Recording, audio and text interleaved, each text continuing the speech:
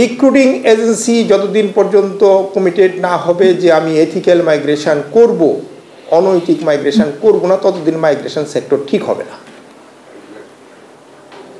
This is as simple as that. তারপরে আমার কাছে আসেন যে আপনি তো এটা বলছেন, আমাকে এই সাপোর্ট দেন যে আউটপাস নিয়ে চলে এসেছে, এই ব্যর্থতার দায় কার? এইটি যখন নির্ধারণ করা দরকার, তখন আমাদের সোল সার্চিংটা করা উচিত যে এখানে আমার কোনো দায় আছে কিনা। আমরা যখন দায় খুঁজি তখন শুরুতেই খুঁজি যে পারহ্যাপস এটা আমার সাথে না, এটা বোধহয় ওই প্রান্তে। আমি বাইরার মহাসচিবকে বলবো যে এই সবাই কিন্তু ভিজিট ভিসা নিয়ে বিদেশে যায়নি। আমাদের সম্মানিত রিক্রুটিং এজেন্সির মাধ্যমেও অনেকেই গিয়েছেন। আমরা কি সেই দায়িত্বটুকু পালন করেছি কি না?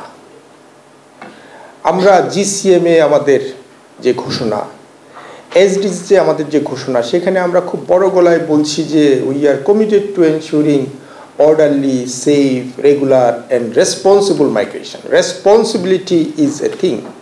সেখানে আমি আমার দায়িত্বটুকু ঠিকমতো পালন করছি কিনা।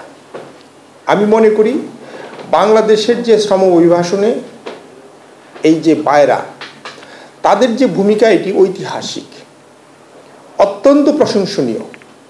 কিন্তু এটুকু বলে যদি আমি শেষ করি তাহলে রেসপন্সিবিলিটির যে আরও জায়গাগুলো আছে সেইখানে আমার মনে হয় যে সেটাকে খাটো করে দেখা হবে। যে বায়রা শুড আস্ক দেমসেলফ যে তারা সবাই রেসপন্সিবল আচরণ করছেন কিনা। আপনারা জানেন যে বায়রার অনেক সদস্য আছেন, যখন তাদের বিরুদ্ধে অভিযোগ হয় তখন তারা বলেন যে আমি তো শুধু প্রসেস করেছি। What is this? What is processing? আপনার নামে একজন কর্মী বিদেশে যাচ্ছে, আপনি আপনার নাম ধার দিয়েছেন তাকে বিদেশে যাওয়ার জন্য। আপনাকে কি সরকার এই দায়িত্বটুকু এই জন্য দিয়েছে? প্রসেসিং বলে কোনো কথা নাই।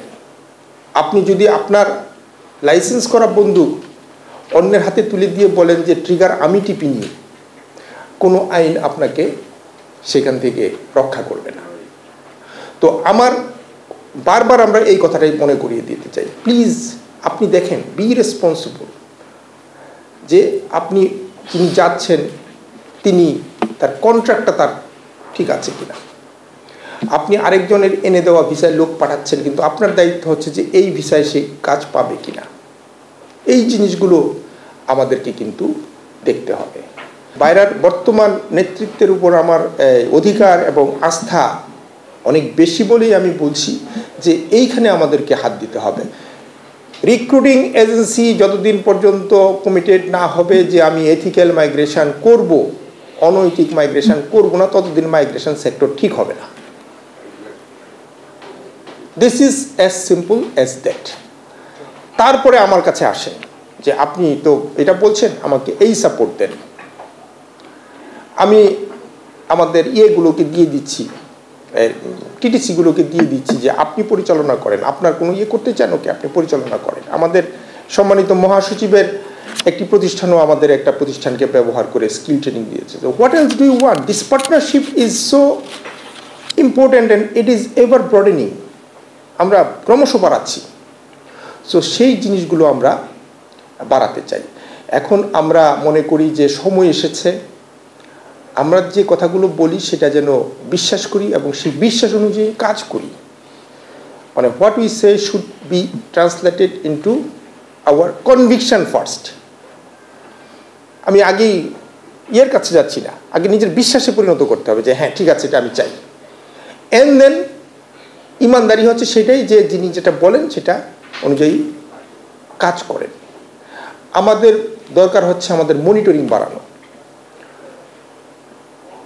জিরো টলারেন্স কথাটা শুনতে খুব ভালো লাগে, এই জিনিসটাকে আসলে বাস্তবায়ন করা।